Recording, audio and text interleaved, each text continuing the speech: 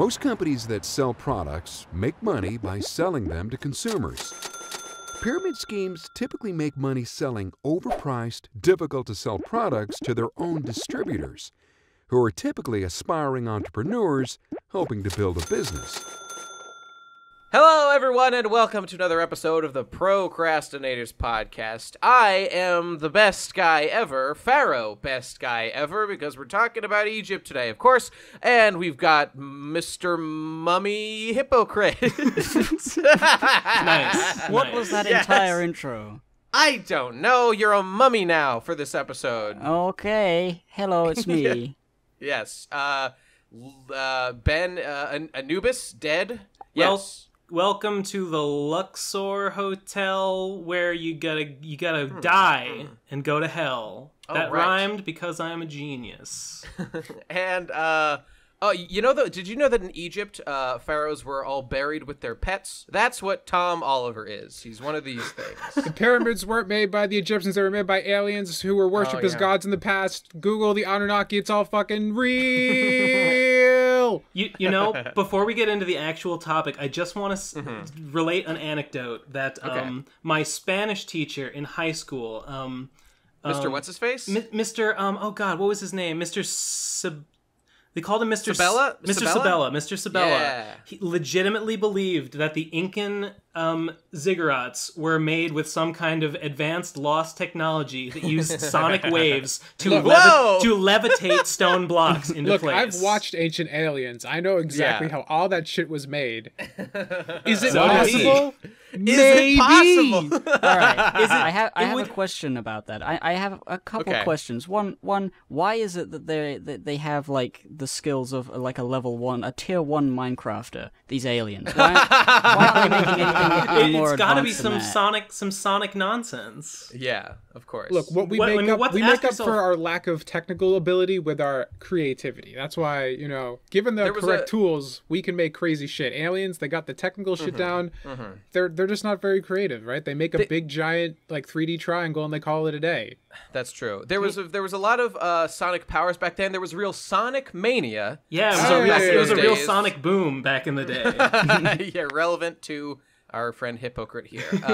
Well, all right. Let's begin, everybody. So our Egypt theme episode is about pyramid schemes. Pyramid Yay, schemes, boy! which, as I understand howdy. it, was the process of worshipping alien sky gods. Yeah, that's right. That's right. So Correct, okay, let's correct. check over our buddies over at Urban Dictionary to see what they've got to say on the situation.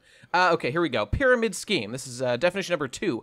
The best scheme to ever set up once you learn to never underestimate, I hate this already, the stupidity of the human majority. Just make sure you don't get caught, though. Oh, I regret reading that. Well, That was that's terrible. Fucking fedora on that. I know, one. I know, right? Yeah. Let's try another one. Here's the top definition. I should have just gone to this one. A fraudulent business model, illegal in most places, in which participants are paid to recruit more participants rather than commissions on sales, frequently passed off as multi-level marketing by incorporating sales of an unmarketable product or service into the scheme. In such cases, participants are usually required to maintain a monthly purchase quota to qualify for payments. Yes. All right, well, that's really it. That's really the right one. That's the one. Now, I Multi- believe... It's like, multi-level it's like marketing the business is- version of like a zombie plague. Multi-level marketing Yeah, is like the softer, gentler form that is The supposedly politically legal. correct term, if you will. Yeah. Yeah. That's what And, pyramid schemes call themselves to get away with being pyramid schemes. Right, and Gib, you described it as like similar to the zombie outbreak, but it'd be like the zombie outbreak if, like, in order to make more zombies, you didn't have to just touch them. You had to like convince them, like, no, you got to understand, like, being a zombie's great. You're really gonna adapt to our If you lifestyle buy and become this part of the family. $49.99 protein powder, you too can have this amazing zombie complexion. Yeah. Hey, speaking Well, of that's I was funny thinking of it more in the sense that eventually there's going to be so many of these people in the Oh, I thing see. that there's no one left to recruit, and they're like, well, we're going to just starve. There's no brains to eat. We're all Eventually, that's zombies true. now, and they all fall That's over. a fair point.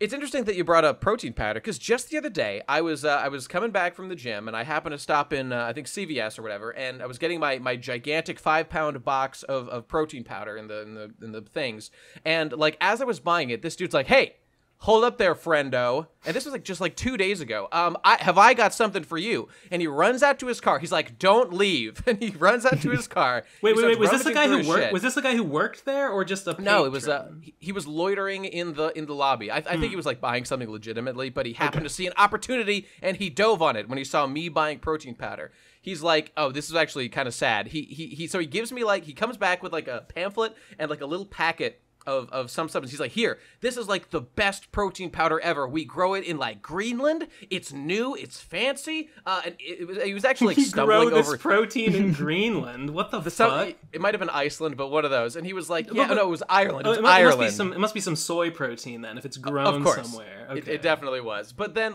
he was stumbling over the pitch. He had clearly just learned this and hadn't internalized it yet. So I don't think this was really a pyramid scheme as much as just a sales pitch in general. But it was interesting. It was a similar sort of situation I just happened to find myself in. And needless to say, I threw it all in the trash as soon as he was out of my eyesight. Why did you even wait? Why did you wait?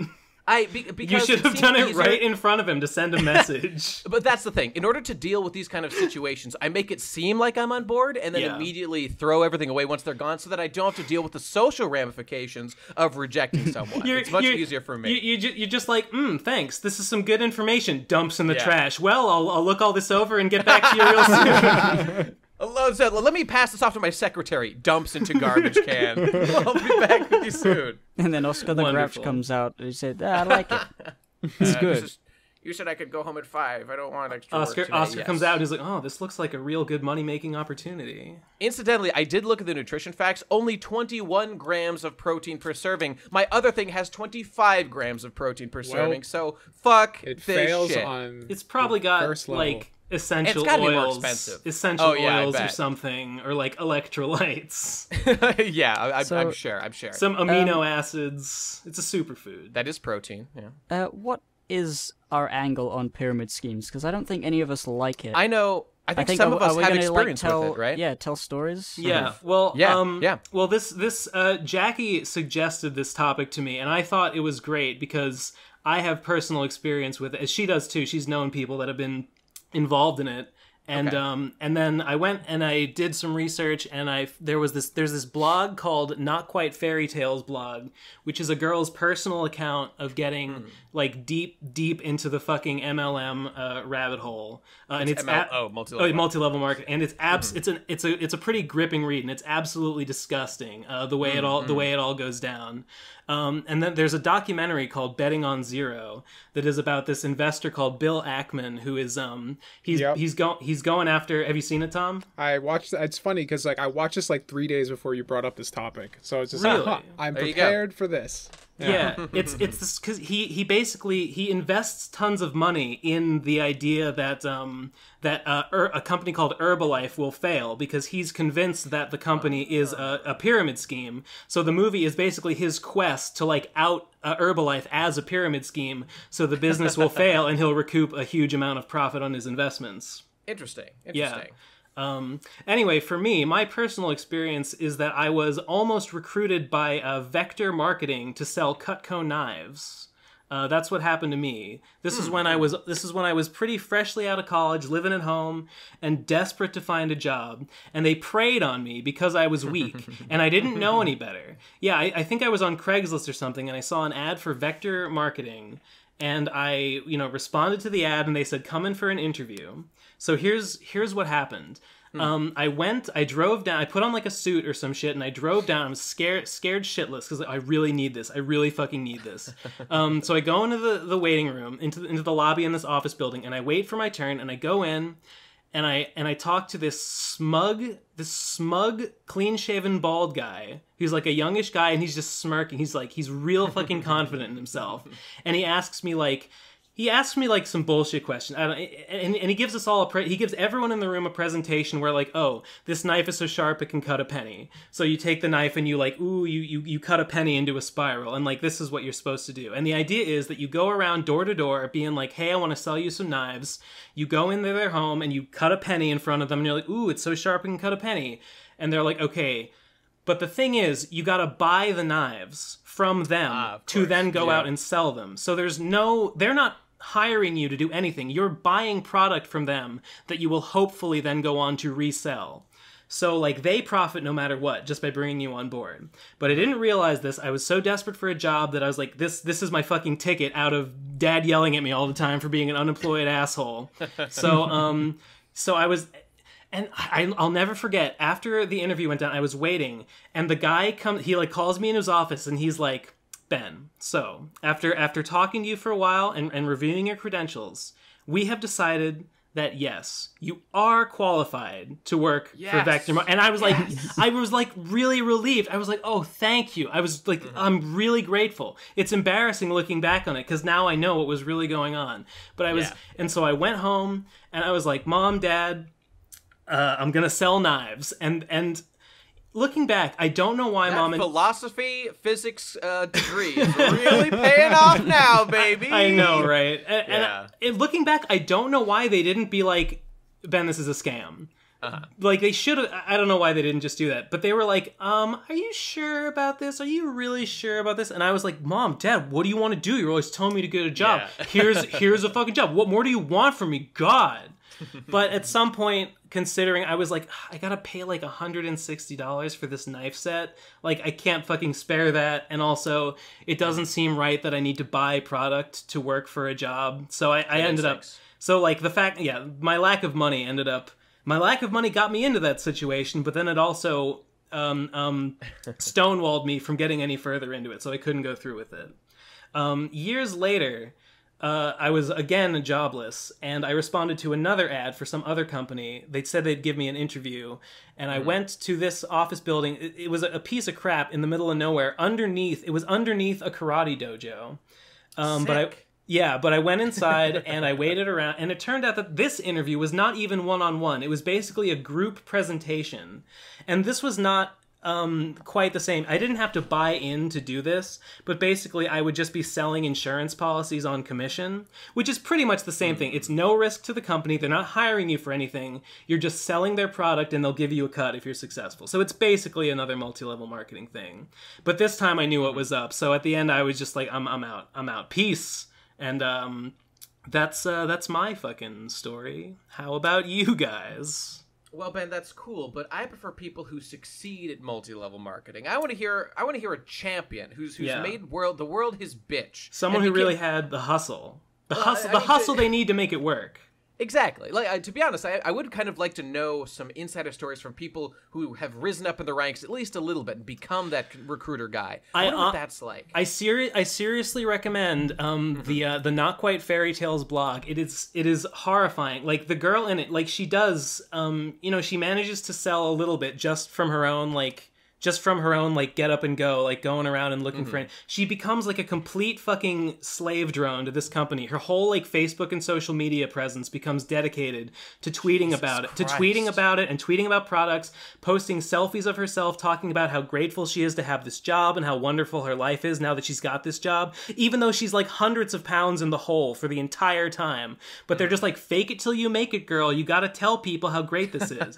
But like, that's so evil. Yeah. It's really evil. They're like fake it till you make it, but really, like, they say that under the guise that like show people how great the product is so they'll want to buy it. But no, really what they're doing is fake it till you make it. Tell people how great this job is so they'll be duped into fucking signing on and becoming your duping yourself subordinate into not letting the reality of the situation faze you. Yeah, and of course she eventually finds out that this like super with it successful together girl that recruited her, she was just faking until she made it too. Exactly. She wasn't making any money either. Nobody in the chain was making any money. They're all in the hole. The people that are maintaining their high rankings are literally buying the products for themselves and keeping their quote unquote business afloat that way. It's a nightmare. Some of the most evil shit out there, man. That's not how capitalism's supposed to work. It's purely parasitic. You succeed in an MLM by duping people into falling for the same trick you fell for. Yeah. Once you realize that the products won't sell, that's the only way to make it work. So what I want to know is, did the girl ever cross that evil bridge and become like? I mean, I know that she was advertising it for. Did she ever willingly like acknowledge it? Like, I am now duping people, and you know what? I've got to do it if I want to dig myself out of here. Did she ever get into that place?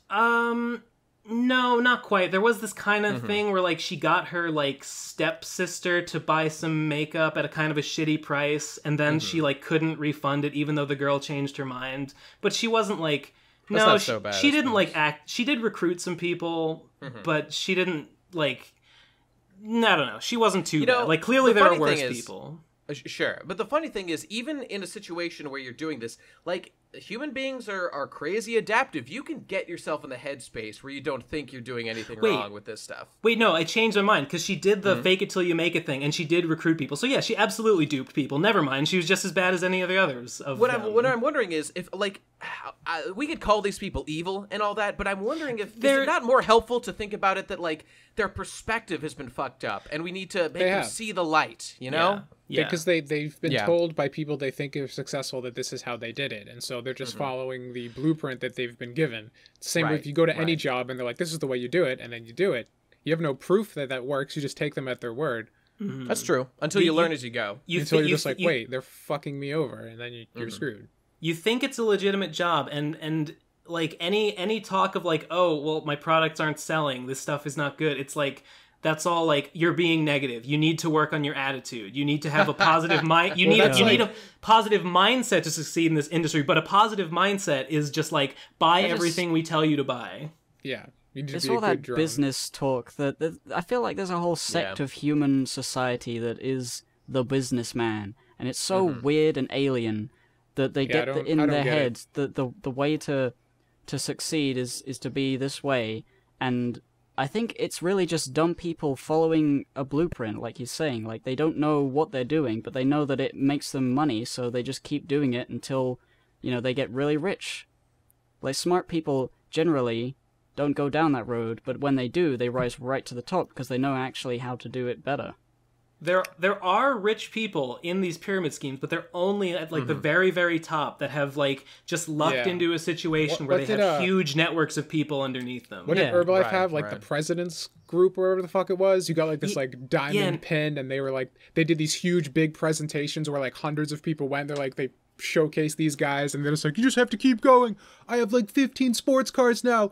Herbalife's the best, yeah! And everybody was like cheering and shit. It's all that if I can do it, you can do it. Right. Bunch of fucking bullshit. What's evil about this is that, so in like normal capitalism, the whole idea is you like generate a product and you give it to people who, you know, don't have the skills or whatever to make it themselves, or the time, they've just got other specialties. And then you do an equitable trade where you both gain. And that's where society progresses. I mean, you know, in this kind of system, that's like through that trade, that's where all the great stuff that we have in America has basically come from, through this process. But like, nothing is being created in this system. It's kind of like the banking system, only that actually lending money does sort of allow growth in some ways. The business model of these you know, pyramid schemes that pass themselves off as MLMs by having a quote-unquote product that's for sale is that the product itself is not anything special, and it's overpriced for what it is, so it will not sell on its own. But the structure of the way that you recruit people and then you incentivize these people, like, you need to sell this stuff at any cost if you're going to make your quote-unquote business work. So that creates the incentive to buy and to sell. So like the products aren't designed to be bought by end users. They're designed to be bought by the people you recruit. Yeah. So they can sell them. So the only people buying the products are the people suckered into it. Are the quote unquote employees. Right. They're the ones with the interest in purchasing the products. Any system of trade like this that isn't about delivering as high a quality product as possible to the people at a minimum has its priorities skewed and is evil. It's disgusting. Like watching the in the Betting on Zero documentary, they interview the guy who's in charge of Herbalife, which is another company like this that sells like health products and stuff.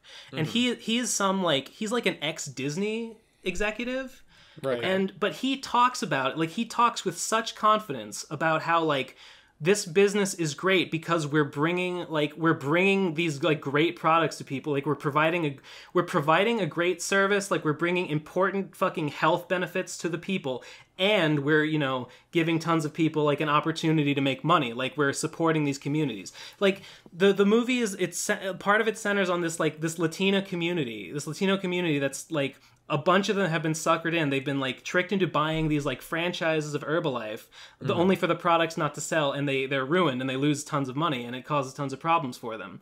And they're like protesting this company because like we were duped, by promises of success that were not representative of your actual company. And meanwhile, fucking what's his name, the CEO of Herbalife, is like, yes, we love the Latina community. They're part of us. We're happy to give them this opportunity. But it's a fucking sham. The worst part of that is they bring the guy who's betting on zero, the guy they follow. They bring him in to have this like meeting with these people bringing the lawsuit against Herbalife, all the people that got duped, and then Herbalife hires a busload of people to counter protest them during this meeting. So there's tons of Latino people out there with signs saying how great Herbalife is, and they've all been paid to do it, to make it look as if these guys are all full of shit. On that subject, is Herbalife hiring? Because I could really use some money. I would totally counter protests for money. I'm not that dedicated to this cause. Well, go on, Tom. Go on. I was gonna say we're all missing the important question here because we're all morally vacant. The question we need to ask is, how do we make the PCP a pyramid scheme so we can all make tons of money? Clearly, that's the important question here. I like where your head's at, Tom. I like where you're going with this. Well, I'm actually the head of a pyramid scheme. It's called My Patreon. It's called patreon.com/Louis Batten. The way it works is you patron me, and you give me money, and then you get other people to join in and the patron, and then they can replace the money you're giving me. So you'll be my patron without having to pay. You just need to recruit people to do it for you. And then everybody can go into my patron Discord chat, and they can say, hey, I got in here without paying. And then everyone will be like it'll be like fucking sick. And then the people they recruited are going to be scrambling to find people to pay for their segment, for their portion of what they're... the word will get out, guys. $5 minimum.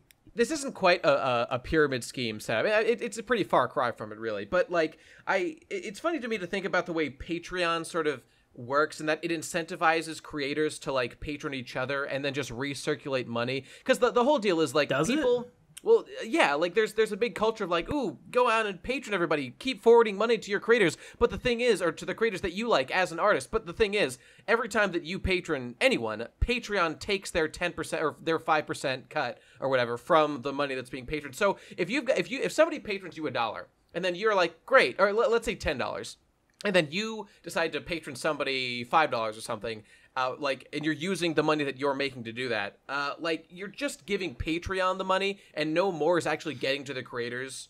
You know what I'm saying? Yeah. Or like if you, Well, that is weird because like Patreon gets to like double and triple dip on that because like it's the same $10, but they've taken their cut twice out of the same $10. I remember seeing someone's Patreon that was like, he posted like inspirational quotes and writings and stuff, but his model was like, my model is like, you patron me, I'll patron you, and in that's the bad. That's bad. Don't do it. This way, like it boosts both of us. But like, the only person getting paid in that situation is Patreon itself. Everyone else, the money is just disappearing. Stupidest thing I've ever heard. I read this and I was like, this guy looks like he's fucking got it because he's got a pretty high Patreon number going. But he's giving that all back to the people. But it's a fucking sham. That's why I make a point of not patroning people as a person who gets money from Patreon. I patron you, Hippo. Oh, thanks. Because I love you. I just don't.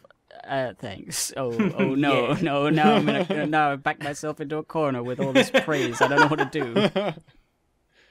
Yeah, but I'm with you, though. I have never patroned anyone, and will never, because I would much rather just PayPal the money directly if I was inclined to do so. That's true, yeah. PayPal is better for that. Although, for me to you, it would still lose money because of the country difference. PayPal's recurring payment function would be a superior alternative to Patreon, but nobody wants to do it. And I kind of... The masses need their centralized platform in order to make up for the fact that they have no brains. I don't really blame them. I mean, it just doesn't have that... I don't know, like, I can't put my finger on it, but there's something more friendly about doing it through Patreon than there about. Totally is, I mean, because it's made a cultural for that. zeitgeist. Yeah, there's just a culture now of doing it. Yeah, objectively speaking, the PayPal is better, but Patreon just is so much more like appealing. Yeah. I think what it is that for PayPal, you need to be given a link to and then type in stuff. For Patreon, you go there and you have an account and you just press a button. Really.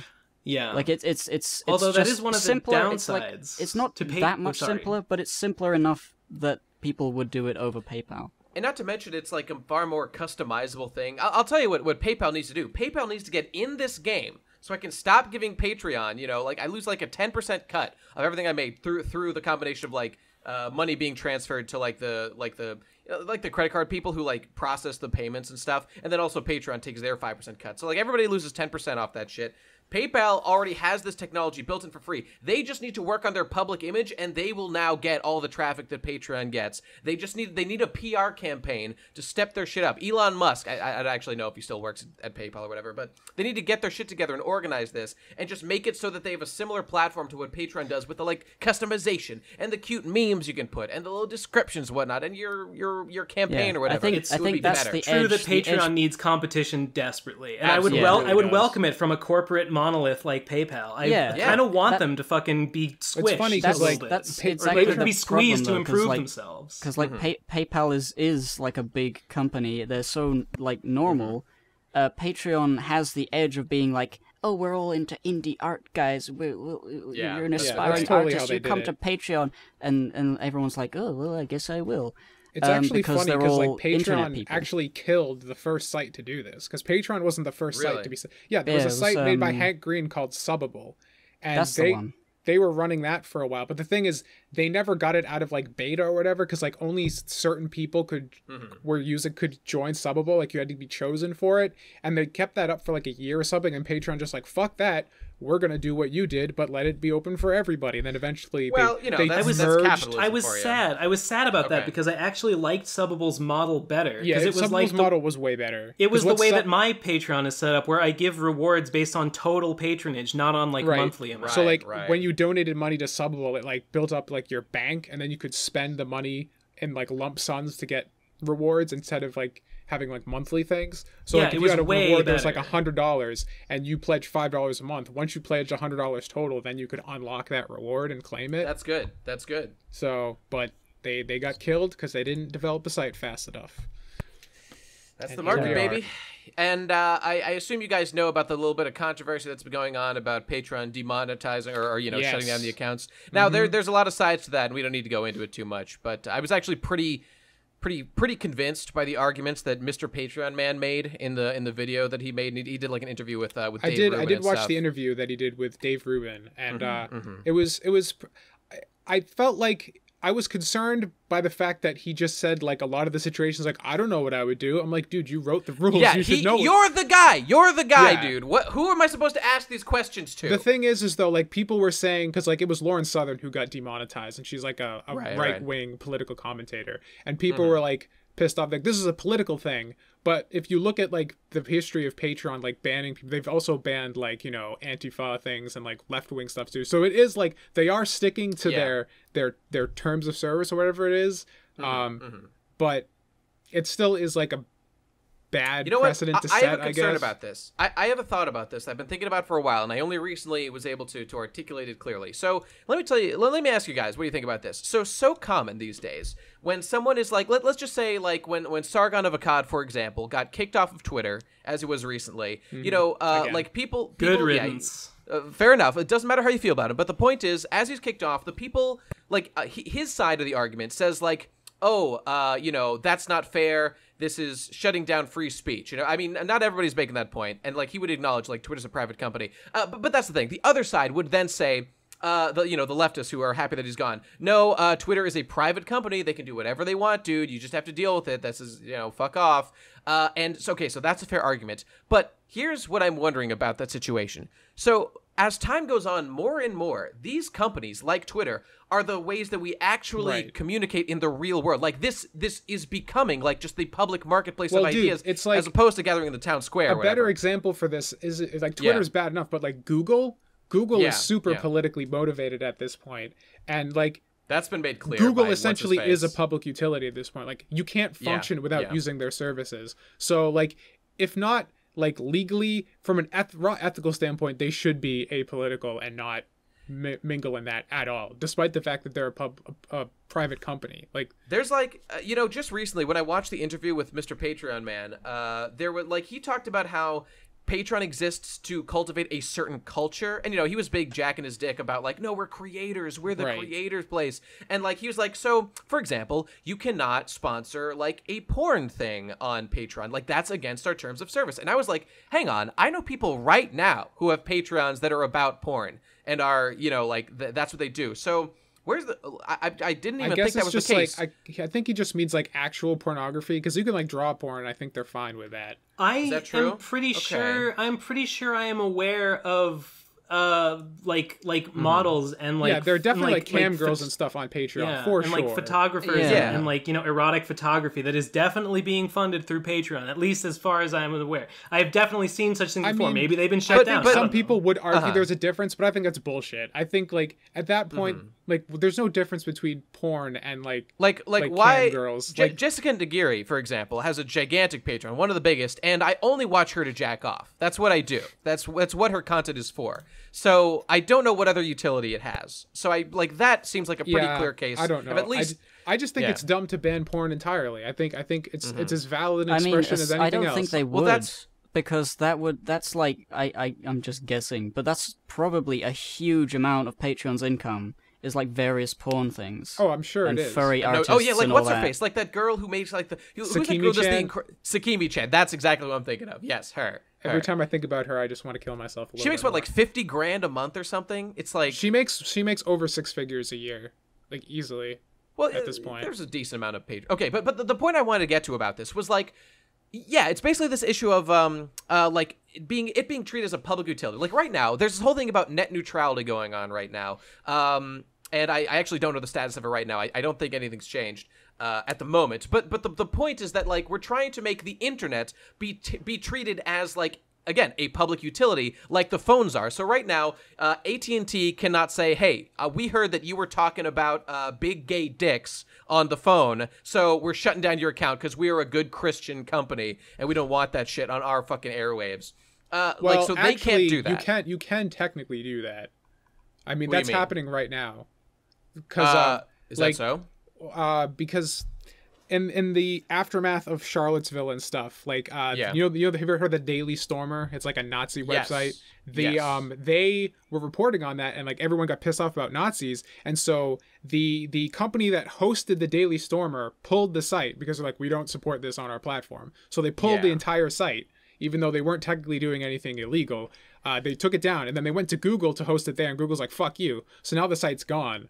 That's a great example. That's exactly the same sort of issue here. Like that is a private hosting company deciding we don't want to host it, but then like for political reasons nobody wants to host it, and so there's a denial of service going on. Like it's censorship by virtue of what it is. If nobody, the question though is this unfair or is this fair? I don't know how we got here from fucking pyramid schemes, but here we are, ladies and gentlemen. I was just gonna say we ventured pretty far afield by now. We have, but I still want to get back at some point to turning the PCP into a pyramid scheme. It's a very important topic. I think we can do it if we put our heads together.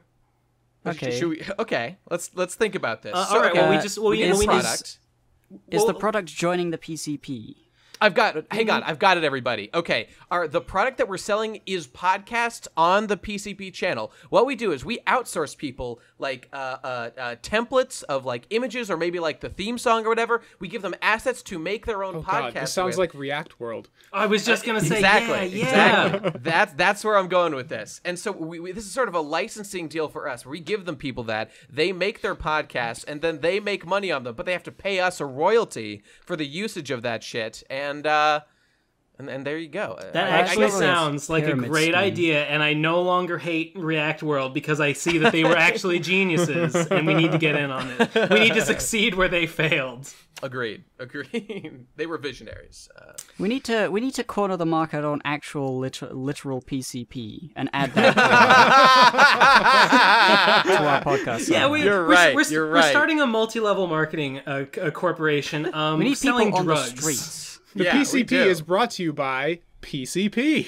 Guys, we've this is embarrassing. We've gotten away from our roots. We need to get back to gallons of PCP, and whatnot. Think about it like this: just find 5 people to sell drugs for you, and each of them finds 5 people to sell drugs for them. By the time you go down two steps, you're fucking Walter White. Only you don't die at the end. Spoilers for Breaking Bad. Yes, spoilers. Everything works out great for you forever. There's no problems. All right. Well, I'm down. Where can we find drugs? We just gotta hit up my boys. Someone send Best Guy Ever's PO box some drugs, and we'll start distributing them immediately. No, we can't do that because then we're in their pyramid scheme because we're relying on them for the drugs. We can't. That'll fuck it all up. Obviously, we're gonna start drugs from ourselves. We're gonna start with donations. Like our initial source of capital will be donations. We'll donate drugs to the PCP Pyramid Scheme. Hashtag PC Pyramid Scheme. Find 5 people who will tweet it for you, and then they'll find 5 people who tweet it for them, and on and on. Buy our drugs. Here's how it works. Here's what you have to do.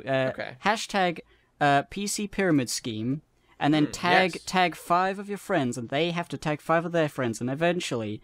Hashtag PC Pyramid Scheme will be a global, worldwide phenomenon, and everybody will be saying, "What the fuck is this?" This is not a joke, everybody. This is real. This is real. Everybody, go hashtag PC Pyramid Scheme, tag 5 of your friends, and keep it going forever. I'm gonna do it right now, actually. Good. All right, let's get it rolling. The people won't know for a week what the fuck you're talking about, but we'll have to do this the day it airs. No, that's right. I'm gonna wait. I'm gonna wait until the day this airs, and then I'll do it. Good thinking. Yes, we'll all do it then. You should just schedule the tweet so as soon as it goes up, it posts, and then you're fucking ready. Can you schedule a tweet? You have to be able to. There's no way you can't schedule a tweet. So. I've never heard of such a thing. Is Twitter that shitty? I've never needed to do it, but now you can schedule a WordPress. I've never heard of anyone scheduling a tweet. Oh my god! You can schedule a Patreon post. Was that good? You can schedule a Patreon post. You can do that. Yeah. God, Twitter sucks. Okay, hey, here's what you can do. If you have to do a workaround, you can have a video on YouTube. You can schedule that video, and then you can associate a tweet with it to tweet that video. So you can use that. At worst case scenario, you could do that. What if we said make a fucking YouTube video that's just the text hashtag PC Pyramid Scheme. It'll be like an ARG. No one will know, like just like a storm of videos starts hitting YouTube. Tag. Wait, can you tag people on YouTube? You can't, can you? No, you can't. You can put their Twitter name in the title, and when it tweets it out, they'll get @mentioned on Twitter. Oh, okay, that's something. Yes. Devious. All right, you can choose whether you want to be a silver member who's just tweeting, or if you want to be a gold member and be a member of the PC Presidents Club, hashtag PC Presidents Club. Yeah. You make a video and tweet it and tag PCPC. People who are gonna make video responses, and they gotta tag 5 more. Yeah, we're gonna be rich, guys. Where does the money come from exactly in this? It'll come. It'll no, the money's gonna come from drugs. Like once everyone's excited about PC Pyramid Scheme, then we start selling drugs, crack cocaine to kids. Everybody will be on drugs, and everybody will be asking, "What is hashtag PC Pyramid Scheme?" They're gonna look us up. They're gonna say, "Oh, I love this podcast." They're gonna go on the Patreon. They're gonna go pay loads of money, and that's how we're gonna grow as a channel. Oh, and we should just make a reward tier that is the PC Presidents Club. So when everyone hears this one, they'll be. Oh, that's a good idea. Include at TP Crastinators in your PC Pyramid Schemes tweet. Yes, please. Yes. Well, it'll have the hashtag PC Pyramid Scheme, so we can search for that. That's, Okay. Well, I just meant so people would know that this is our scam, and we're the ones that their hard-earned money is going. We can get immediately arrested when they figure out what we're doing. Yes, this is good. I like this. I like where our head's at, gentlemen. I think we've got big things coming to us. Is that it? Oh wait, no, you gotta link our Patreon. You gotta link we want it to go viral. Oh yeah, of course. And make sure to fake it till you make it. Tweet hashtag PC Pyramid Scheme and talk about how now that you watch the PCP, now that you're getting all these sweet bonus episodes through our Patreon, your life is so much better. You're being paid every fucking minute of every day. So are we rebranding the bonus episode tier as the PC President's Club? Is that what's happening right now? That'll be the sub name. That's a separate yeah. I've got it. You're being paid in attention. We're gonna pay attention to your tweets. That's what it is.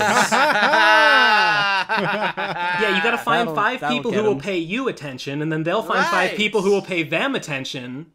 That's brilliant. That's brilliant. It's gonna work, guys. What we're selling in this multi-level marketing company is mind share in the public zeitgeist. That's right. We're selling. That's our current age of social media. What is more valuable than attention? Not money. I'll tell you that much. Not a damn thing. Not a damn thing. We'll pay you an exposure. It's tickles all the way down. Oh yeah. Basically, this whole scheme is just like the exposure is just traveling up the line. Just like more exposure being paid to your upline, and they're paying their upline, and on until it all reaches us and we become legendary viral superheroes. Fantastic. That's the end goal, but don't tell anyone. We're gonna pretend we're doing a public service, but we won't say what that service is. The PC public service. PC public service. The PCPS. We got the PCPC, the PCPS. What else? The PCD, the PCBE. I don't know. These are all the sacred words of our viral marketing campaign. Yes. Words of power. Attack. Kill. Destroy. Die. These words used by an elite group of online hackers. Yeah, known as the PCP.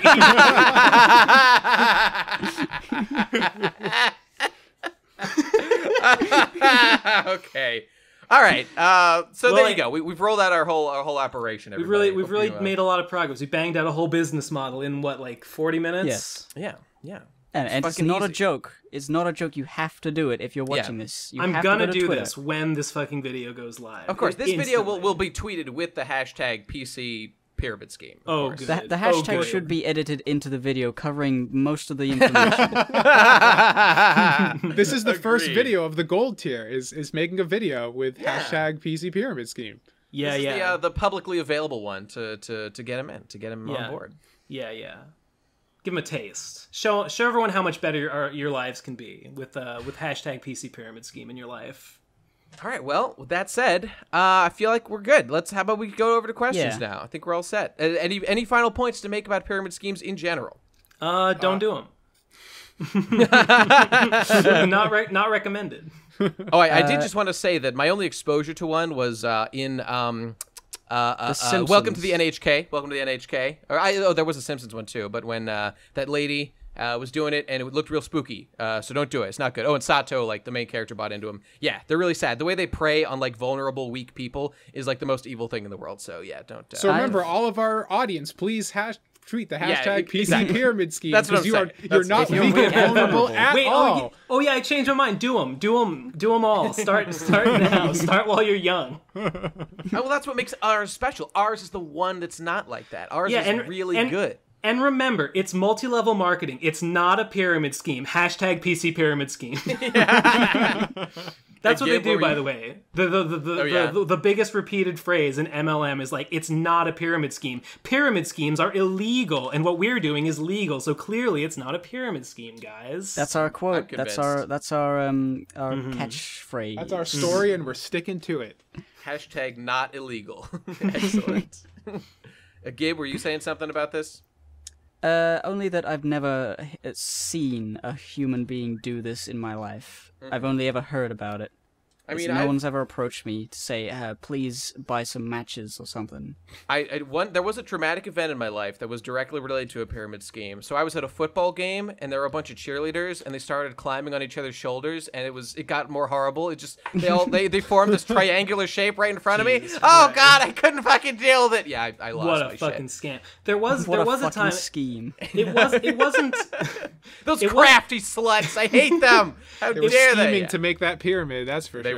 They really had were. designs. It wasn't a pyramid scheme per se, but there was another time that I got called by a company that wanted me to come and listen to a pitch for a fucking timeshare.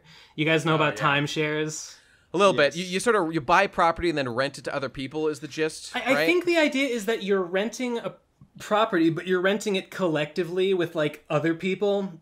Oh, okay. So you're paying rent on this. You're paying rent on this property, but you're only paying for it for like 1 month out of the year or something like that. So you make money from this, or is it just for your enjoyment? No, I think you're maybe supposed to. I don't know. I'd really like to rent that house. I can't live in it, but that'll be fun. It's got to be a money thing. It's got. For the person owning that property, that sounds amazing because you can definitely charge more than just regular rent. Yeah, and then you get it from 12 different people. You're like making twice normal rent on the property you own. Oh my god, people with money are so privileged. I hate them all. People with money are so dumb. What are they doing? The pitch for timeshares is like imagine being able to say, I've got a little place in the Swiss Alps, because for 1 month out of the year, you can go on holiday for 1 month and just lie or whatever. Just I guess it makes sense. You can just lie. Yeah, you don't have to buy it to say that. Nobody said you have to. Yeah. Like, fly to the fucking Swiss Alps? No. I'm just gonna I got called by a timeshare company, and they gave me this song and dance about we've got a big opportunity for you. And at some point I realized it was a timeshare. So I was I was wise. So they were like, so will you be attending? And I was like, I'm gonna fuck these guys. And I was like, yeah, reserve that chair for me, guys. Make sure nobody. Make sure not to extend this invitation to anyone else. I'm gonna be there. But I think monster. But I think they knew. Master puppeteer, you. No, I think they could tell from my tone because my tone changed and the lady started being so, and I was like, yep, I'm gonna be there. Because I went from skeptical to full on enthusiasm, and I think she knew something was off. Right. But I did my best. I own an entire tectonic plate, guys. Come visit. In the middle of the Pacific Ocean. For 1/16 of a second out of each year, I own the continent of Australia. Yes, excellent. You're the king. All right, let's go to our questions, everybody. Okay, here we go. Okay, here's one that I don't understand why it's here. At MeatyLearner509 asks, on average, how many times does Best Guy Ever say? Sorry, okay. On average, how many times per day does Best Guy Ever say, haha, well, all right? That's the question. Pretty much constantly. Do I say that? Is that don't. You just said it right now. It's true. That definitely sounds like the kind of thing you say. The number of ha's is very specific. Yeah, only 2. You can't have more than that. I would give it 20 times per day. That seems reasonable. Is somebody checking the patron one for questions? Oh, these are from the Twitter, obviously. I actually see a good one here from @ourets_ who asks, what the fuck constitutes a good question? Hey, that is an excellent question that we. Yeah, so there you go. Just just ask this question, and you're safe. Yep, there you go. That's the answer to that one. A good question is not some meme shit. A good question actually demands some discussion to come to an answer. A good question is something that one or more of us is actually interested in addressing. Yes. Yeah. Yes. And also nothing ever to do with favorites. Yeah. Basically, a good question is a question that we couldn't answer on Twitter itself. It has to be more than 140 characters requiring the answer, so we can actually get into it and actually think a little bit, as opposed to just being like, what's your favorite anime? I gotta say that what's your favorite anime is the worst question. It is the worst question that you can possibly ask. A lot of people ask questions that are the meme that currently makes them giggle. Let's ask about that. I mean, someone tweeted here, Death Grips is online. I know that's a meme going on right now, and I know Death Grips are cool and all. I guess that one's a little bit better because it is kind of a. But what are we supposed to say about that? Exactly, that's what makes it if the punchline is the question instead of the answer, then you fucked up. Yeah, I would say that's fair. But then again, there was exceptions to everything. So if you just have a genius idea, then shoot it out. But it better be a genius, or I'm just gonna fucking ignore it. You can take that risk if you want, but you risk public ridicule for everyone to hear. So indeed. Step forward, brave soul. Well, here's a kind of a question by Fado on the Patreon Lounge. Is there a difference between favorite and best? Absolutely. Totally. No. Some people say there isn't, but I've always disagreed with that. I think that if you... Wait, I feel like deja vu. I feel like I argued this a long time ago vehemently and was furious about it for weeks. I don't remember when. But my position on this is that if something is your favorite, that means that to you it is the best. So like to be like, oh well, this thing is to me this is the best, but like it's not the best. Like the best is this other thing because other people see it this way. Like that's bullshit. Like that's just being fucking dishonest. Is that true across all categories? Yeah, I think so. I don't think it's true across categories where it's dealing with observable facts and figures and stuff. If you're talking about like I don't know some medicine or something, and maybe like some medicine in like 90% of cases has no adverse side effects and is great, but to you it has adverse side effects. Like sure, you can be like this doesn't work for me. Like to me this other medicine is better. But if we're talking about statistical something, if we're talking about art, but if we're talking about art and opinions, I think it's really disingenuous to be like, this one's my favorite, but I think this one is better, but not for me. Like, yeah, I agree with Ben on this. With regards to art, I feel like there's no think of an example where it would not sound weird. Like who are you to speak on behalf of the general population? No, you can only speak for yourself on these matters. You can if there's a show that you like because you were a kid and you really liked it, and so you have like a personal attachment to it. But as you've got older, like for me, the Bible Black English dub is horrendous, but I love it. It's like my favorite thing in the world. It's like the best dub ever to me, even though there are dubs like, I don't know, Bacano or whatever that are like technically wonderful, but like I like the Bible Black dub because it's so fucked up and retarded. Like it's clear which of those is better, but I like the Bible Black one because it's got this, special thing that I like about it. What about that business? Well,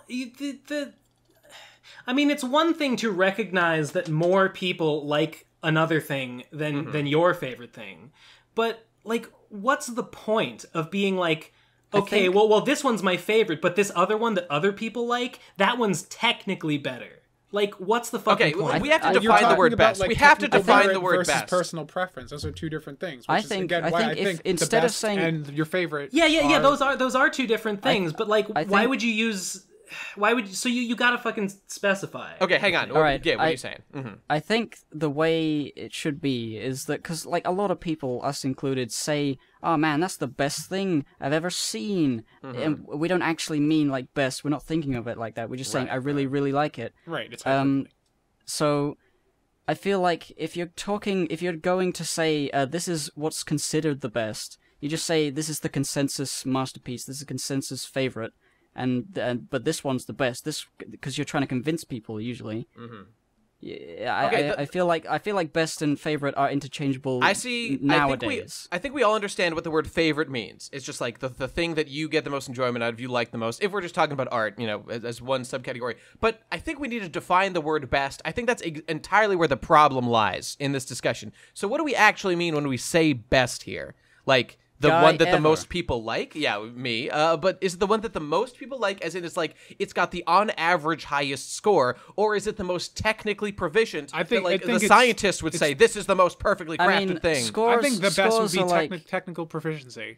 Okay. Like this is the best art, like the most like technically proficient, whatever, versus my favorite style. There's like tiers. There's like very obvious tiers within which there's like very like there's stuff that's like really well done, but it's what's the best? It comes a lot down to personal preference, and then there's things. Whoa! You said what's the best comes to personal preference, but isn't best some sort of objective? All right, thing. See, this is the thing. Lord. Right? Okay. What I'm saying is, there are, say, video games. There are games that are just broken and don't work, and nobody likes them, and then there are games that are really, really good, but not a single, like, there's no consensus on what is the best, so the word best is kind of meaningless, and it's interchangeable with favorite. When you're saying, like, what's the best of a series of games that are all brilliant, like, nobody will ever agree, so best and favorite will be interchangeable in that situation.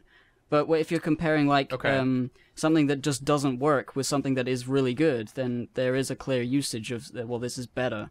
I guess my perspective on it has always been that the best is referring to technical, measurable, like aspects of a work, and favorite is just like emotional, like how you feel. I think that's the only thing that makes sense. I don't think it makes sense to judge art based on technical proficiency. Use best as a substitute for favorite. I think the way it is like the closer you get to the mythical best thing, the less useful the word best becomes. Because people stop agreeing with each other. I think using the word best to describe an opinion is worthless because it doesn't mean anything. But if you're talking about best in terms of a quantifiable aspect, it totally makes sense. And how do we deal with the issue of ironic enjoyment of things? Like my Bible Black dub, that's like my favorite. Like I like that basically ironically. It was not intended to be good, but it is good. And like The Room and shit. Like that's a whole like best versus favorites when you consider that shit. Well, like those are on the opposite side of the spectrum. People still use the word best where they say, "Oh, it's the best worst thing ever."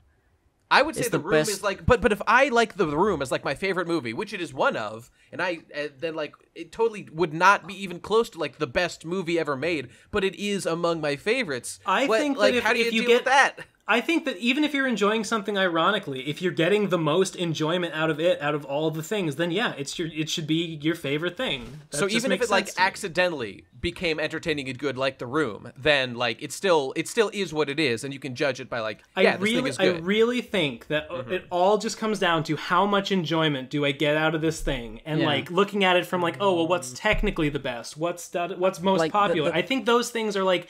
I don't see the point in evaluating a work's merits when somebody has a best and they say it's the best technically, I don't feel anything from their recommendation because it's not their favorite. I think what it comes down to is that the technical best is kind of useless for me because I don't get the sense that like I don't know what they mean. I don't know. It's hard to explain. I had a point. I think I had a point with that. Saying. Yeah, best. If you're talking about art, what's the point of knowing which is the best? Wouldn't you rather know someone's favorite? Because like that's the one they actually liked more. So you know what.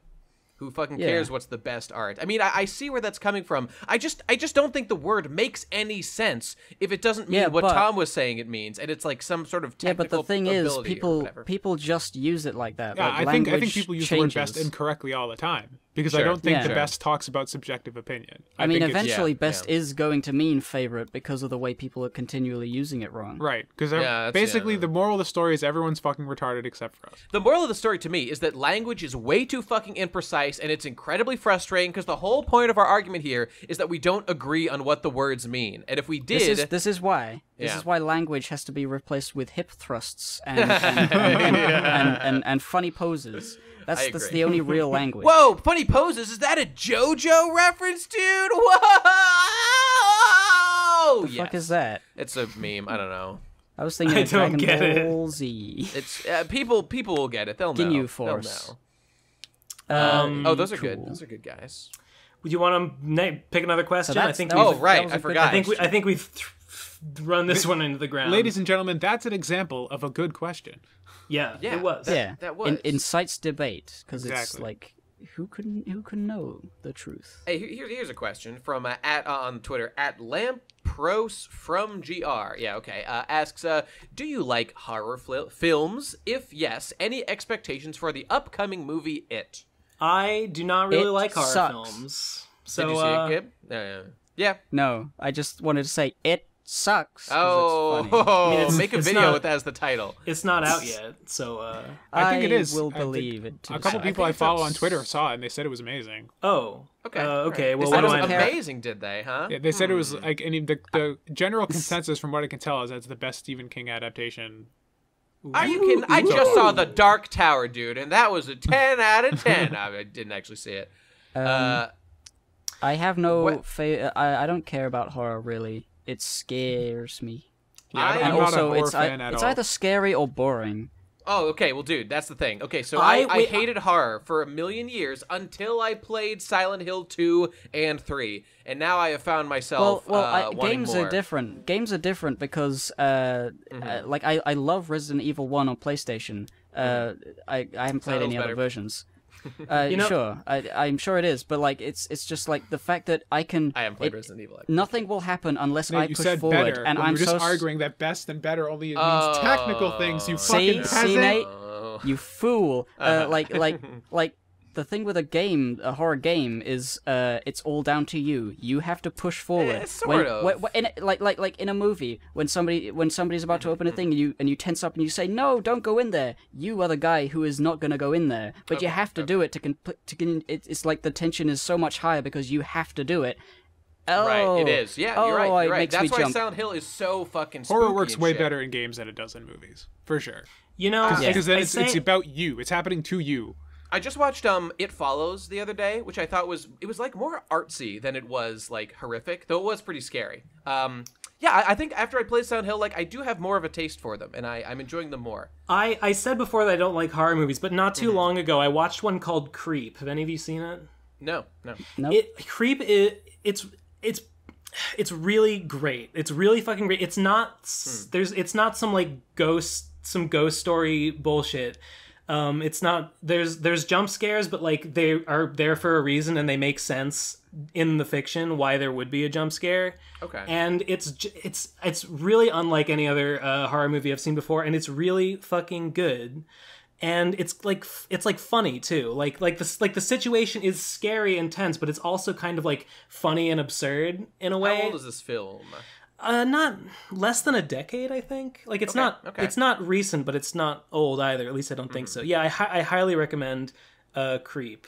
So yeah, but that doesn't say anything about It. I don't care about It. I'm not going to see it. Oh, I forgot about It. I had recently watched actually the entire old like adaptation of the old It adaptation or whatever that had Tim Curry and shit, and I quite liked that, even though it's been memed on a lot with the balloons and the clowns and all that crazy shit. I quite liked that, and I was definitely not. I mean, I'm sure I was in the camp of most people, thinking like, I mean, I'm well known to hate remakes and shit, and that's what this is. So can't say I was really looking forward to it. But I am sort of interested to see, because I just like horror movies now, and I don't know, like this guy looks kind of cool, and I'm just curious to see if it does well. And whoever just said that it's been getting good reviews, like that's the first I've heard of its actual quality, so I probably will go see it. And I'm kind of excited to see it.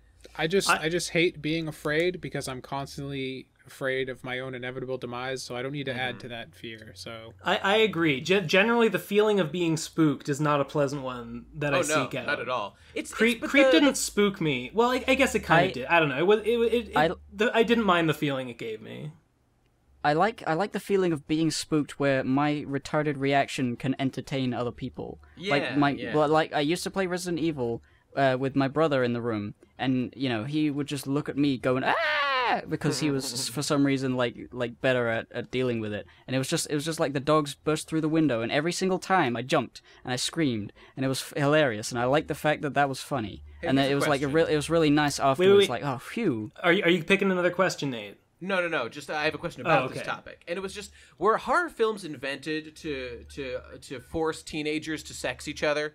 Is that what they, you know what I'm saying? Do you mean to force them to sex each other in the films, or to force them to sex each other in the theaters? In the theaters. Is this a breeding scheme, to make them be spooked? And, I don't think they were invented for that, but they've been co-opted by teenagers, and we need to take them back. We need to wage war. I agree. They have would you taste. not agree? I mean, I've only watched a few horror films, so it's not my thing, but would you not agree that the PG-13 rating is the kiss of death for a horror film? I don't know enough to say, but it seems that way. Let me look and see what Creep was rated. You know what? I just downloaded what's the one about God, I don't want to say, but it's the one about the black people that came out recently. You know what I'm talking about? Get Out. The family. Get Out. I swear, guys, it's just that's the distinguishing characteristic for the film. But yeah, like I downloaded that and I've been wanting to watch it, but then I think back to my experience when I'm watching when I was watching was it It Follows? Yeah, it was It Follows. And like, so that movie was good, but then I remember the moment to moment experience of watching it as I'm like wanting to die, because like, okay, so the scary thing in that movie is like There is a creature, it or whatever, that just it follows you, but it walks very slowly. But the thing is, it can take on the appearance of anyone at any time. So like in a crowd, it could be any of the people there. And you get it by like having sex with someone who's like it's following currently. It doesn't matter. But like, oh, the spooks. Oh, the spooks really got to me. It was it was painful. Dude, like that's like the pain of watching. But it's the release that comes when you get through it and you're okay and you can reflect on it. That feels good. I like that. Creep, Creep is rated R, although I think it pretty easily could have been a PG-13. So I don't know. Dude, what if? Because you were saying about ratings, I just had this idea. What if, just like spicy curries and stuff, the spooky things would have a rating system? Instead of Scoville units or whatever it is, it'll be like Spookville units. And how scary it is will be denominated by little ghost emojis next to the thing. And if it's got 5, be the you're in for a change you thrill. want to see in the world, dude. Lel. I would like that. It's only got two ghosts on that. On the Spookville rating, that's not scary enough for me.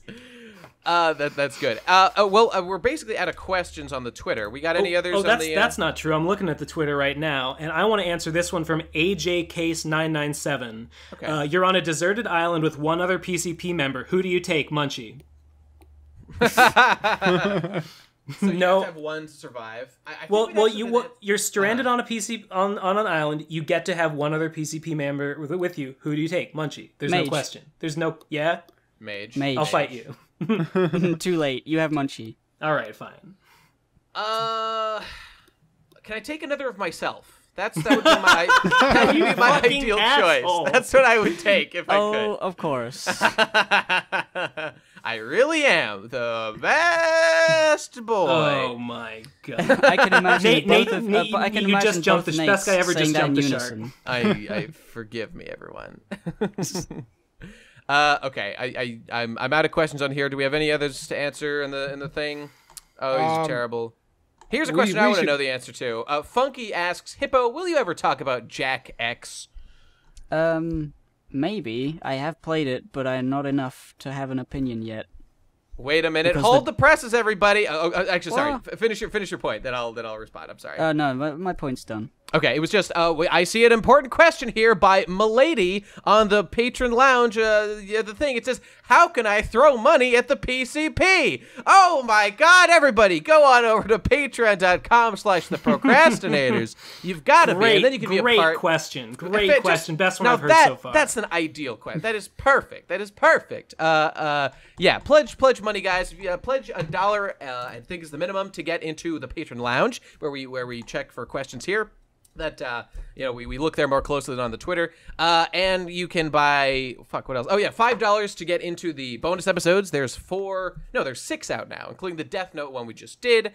We got T-shirts available. There's a link in the description. We get money from that shit, and I think that's everything. Hashtag PC Pyramid Scheme. Hashtag PC President's Club. Yes. Wait. Before we end, there's a pressing question from at Santita Mulis on Twitter. Are you going to throw a turning 30 party for Ben? I don't know, guys. No. Are you? Well, I'll get back to you in 8 months or whatever when it's your birthday again. We'll see. You're gonna have to start planning before then. You guys are gonna have to really, it's gonna be a big old bash. Ben's gonna walk into the room. We're gonna shout surprise as we all gather around the centerpiece of the grand guillotine in the center of the room. We know what you really want for your birthday, Ben. We've got you covered. You guys really know what I'm about. His head's just gonna roll. He's gonna look up at Nate, be like, "You really are the best guy ever." and Nate nods. Nate nods, knowing his turn is coming. Not much longer. Oh, that'll be great. And then one day, in 10 years or whatever, when we all turn 30, only Munchie will remain as the sole surviving member, and then it'll be his job to decapitate the next generation. He'll just wear a necklace of our skulls. Yeah. I would expect nothing less. Yeah. He'd wear them around his wrists like a little bracelet on his giant meaty hand, on his gigantic figure. That's true. As our power levels dissipate, they will be absorbed by Munchie as we're all executed in turn, and he will only grow more massive in size as he does that shit. All right, well that's it, everybody. We're all done for the week. Before we go, I just want to reiterate again: hashtag PC Pyramid Scheme. Yes. Tweet it. Tweet about how great your life is. Tweet about how thankful you are for the opportunity to watch the PCP. How you're your own man and how you're making a sustainable living by watching the PCP. Hashtag PC President's Club. Make videos showing how rich you are, how many material goods you've accumulated, how much wealth you've achieved with the help of the PCP. Yes. Tweet it at everyone. Tweet it at 5 people, and they are obligated to do the same, or we you want will at least feed 5 them retweets drugs. on your tweet, and just remember to fake it till you make it. Even if you don't get it the first time, don't get discouraged. You're rich from watching the PCP. They can be too if they just hit that retweet button.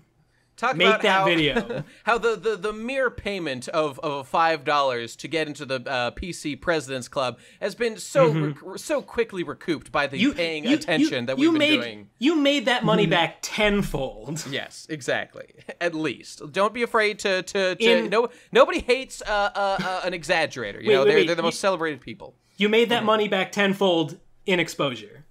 Exactly. Put that in parentheses and in small font and you may italicized. not be rich, but we have enriched your lives. Yes, exactly. Okay, that's it, everybody. But go and do that shit and send us more questions on Twitter.